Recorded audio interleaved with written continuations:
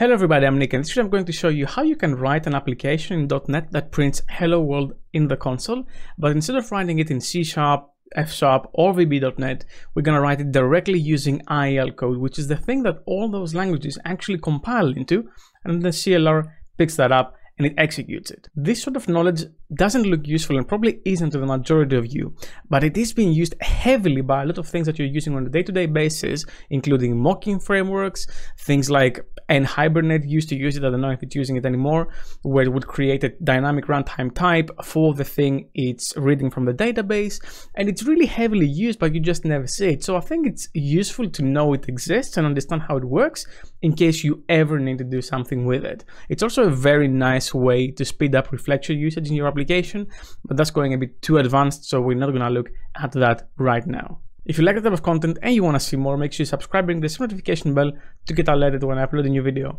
So what do I have here? Well, I have a simple .NET 5 application that if I execute would print hello world in the console. You know, your usual boilerplate hello world console app. And this application, if I take a look at the IL viewer in Rider, you'll see that it has some IL instructions. An intermediate language is the language where C#, F#, and VB.NET will be compiled into and then executed by the CLR and optimized even further by the JIT compiler. And as you can see, I have effectively, well, here I have five instructions: NOP, LDSTR, call, NOP again, and return. However, if I change this into release and rebuild it, you'll see that NOP goes away, mainly because the release version will actually optimize a lot of those instructions since you're not going to be debugging them. And as you can see, what stays is LDSTR, which is, if I hover over it and see what it says pushes a new object reference to a string literal stored in the metadata. This is very relevant to the string interning video I had quite a few weeks ago. You can check that if you want more about the string interning in C# and .NET.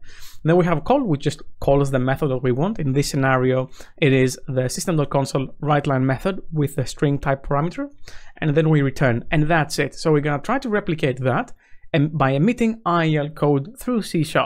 So this is still C# written, but we will be building it directly by writing the IL code. And I'm going to show you how this works.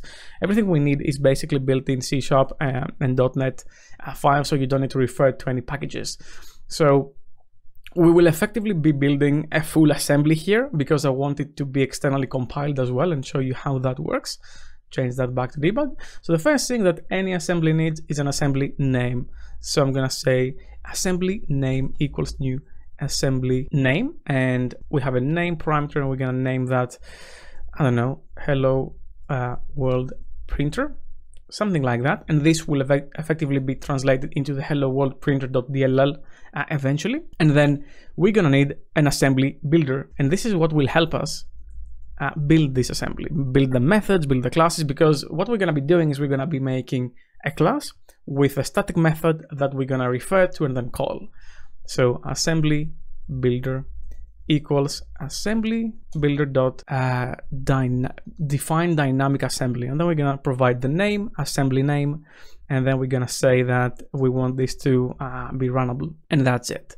And now that we have the assembly builder, we're going to start defining our module. So first we're going to have an assembly module equals assembly builder dot define dynamic module. It's the high level module, and we're going to name that hello world printer module. Here we go. And then using that module, we're going to create a type and then a method in that type. So we're going to say assembly module dot define type, and this type is effectively the class that we're going to use to print, and I'm going to name that hello world, this class, and I want it to be a public class. I'm going to give it that type attribute, and then I'm going to say type equals this, or actually assembly type equals this. And then in this assembly type I can have a method. So I'm going to say var method, is it method? I think it's method type, actually method builder, sorry, equals assembly type dot define. You can define all sorts of things. You can define the method, the nested type, constructor, event, field, anything. For us, we're going to define a method, and that method will be just print, to print the text, and it's going to have two attributes. It's going to be first a public but also a static, so we don't have to instantiate the class to print it. We could if we wanted to, but we don't have to. So with that, we have a method builder, and this is where the interesting part comes in, because we're going to start defining the instructions. Like I said before, we have an ldstr, we have a call, and we have a return. These are the three instructions we're going to replicate, and it's actually fairly easy. The first thing you need to do for ldstr is just say il equals method builder dot get il generator to get the thing that will actually emit the il, and now we can say il dot emit, and actually there is an emit write line method here that will build exactly what we want. I'm not going to use that. I'm going to show you the detailed version where we did it manually just for fun.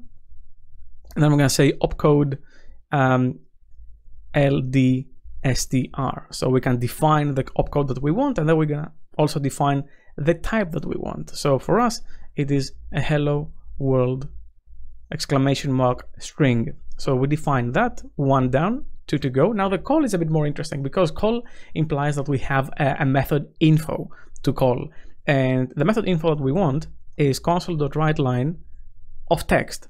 So we need to somehow define that. It's very easy. You just have to say parameter, because it has one string parameter and we need to find the right method. We're going to say parameter type equals a new type array of 1, and we're going to say parameter types 0 equals type of string, because it is a method that accepts an argument which is string, a parameter that's a string. And then we need to find the console class, and in order to do that you have to say var console type equals type dot get type, and then we're going to define the fully qualified name, which is system.console, system.console, and we want it to actually throw on exceptions. So we have the console type here, and now we need to get the method. So method info equals console type dot get method, and we could even say name of console.writeLine to make it just a bit more safe, and then we're going to provide the parameter types here, so it finds the right method, because there's multiple ones that are write line. You can have a boolean, a number, there's many of them. And now we have the method info, which means I can say il.emit and then call comma method info exclamation mark, because it is not a null thing, we know it will be there. And then the last thing we need to emit is a return, so emit ret, and this will just return. And we basically wrote our method using il. Now I can simply say type equals assembly type, and actually those names are a bit wrong. This is not an assembly type, it's rather a type builder, and this is not exactly an assembly module, it's more like a module builder. So I'm going to rename those, and I'm going to say create type, and now this will build this type during runtime that we defined here, the whole thing. And we can even get an assembly out of it by doing assembly.get assembly from the type which is not null. And this of course does mean that since this is a type that you can actually just call using reflection, we can say get method, and we're gonna get the method we just create, the print method. Here we go. And then we're gonna say invoke, and since it's a static we don't need to define any of those properties, we can just say this. And now if I just execute this, assuming I did this right, you will see hello world printed on the console. So that's great, we have what we want. And if I just debug through that, so you can actually see exactly step by step what's happening, let's take a look at that. We create the assembly name and then the builder, and you can see that this looks like any other assembly, you know, with the fully qualified name. And then you have the type builder building a public type hello world, and then a method builder. We're emitting that ld string, goes in parameters, we get the right console type. You can see it here, this is the console in the system.console, method info, call, return, and we have our type here, this hello world type that you can just call and do things with. Now there used to be a way to actually call a save on the assembly builder and save it into disk and then refer to it. Microsoft removed it, but there is actually a package called ilpack that you can install, and if you do that, it has a way to write that into the disk again. Now there are a few bugs in that package, so I don't recommend using it, but I found a way around them so I can actually show you how this works. So I'm going to use it for demonstration purposes, but ideally you're building types to use during runtime, not to build a DLL or an exe. So what you can do is you can get a generator equals new assembly generator. This is coming from ILPack, and you can say generate assembly bytes. And if you generate assembly bytes from the assembly, and let me just show you, bytes equals this, then you could do something like assembly.load, and this will load this assembly in your runtime in the domain, which means that then you can refer to it. This is how, like I said, mock or other mocking frameworks use dynamic proxies to do that. We are not going to do that, but I'm going to have it anyway in case you want to try it out. Instead, we're going to use the method of the generator called generate assembly, and this just accepts the assembly and also a path to build it. So we're going to call it, what's the name? Here we go, hello world printer .dll.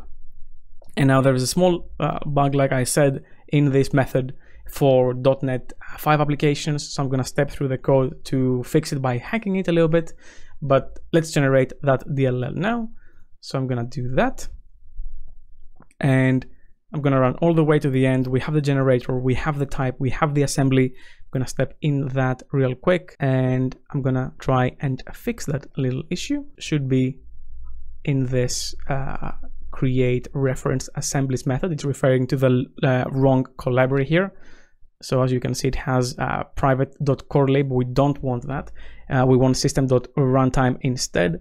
So what I'm going to do here is I'm going to say remove everything started with system.private and add the one starting, or actually equals to system.runtime. And by doing that, I have the right assemblies now, and I can just generate the DLL. And now this built a DLL. So what I'm going to do is I'm going to say remove this and return here. And I'm going to add a reference to that DLL that I just created. So I'm going to say add from, and I'm going to select the library. So now it is referred. You can see it here, hello world printer.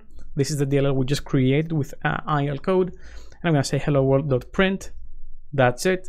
And I'm going to just run it. And as you can see, hello world, this is not coming from the code below. This is coming from the thing we built through C# with IL code. You can see the code here.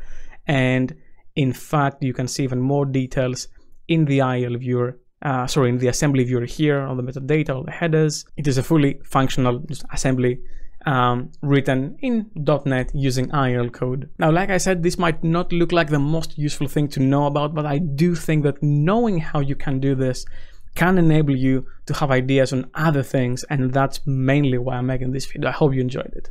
That's all I had for you for this video. Thank you very much for watching. Special thanks to my Patreons for making these videos possible. If you want to support me as well, you're going to find the link in the description down below. Leave a like if you like this video, subscribe for more content like this and ring the bell as well, and I'll see you in the next video. Keep coding.